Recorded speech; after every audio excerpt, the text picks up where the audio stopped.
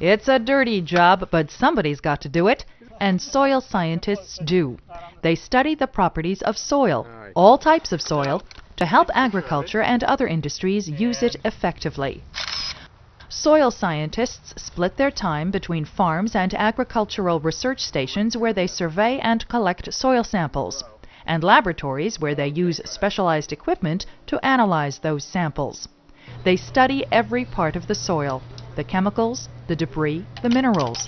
They determine the best way to water and manage the soil and how fertilizers affect the plants and organisms that grow in it. Their goal is to make farming more productive. Soil scientists advise agribusiness on the best use of land and how to avoid or correct problems such as erosion, and how to maintain environmental quality to ensure abundant harvests in the future. Soil scientists also may survey soil to classify and map it for the government. Their expertise on the subject makes them valuable to engineers trying to solve soil problems at construction sites. A master's degree or doctorate is generally required to teach or conduct basic research in the private sector, and competition is keen for these positions.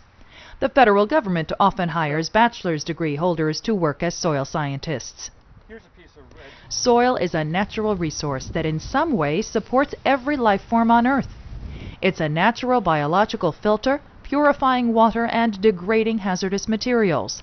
Soil scientists help us to use this living system while keeping it healthy.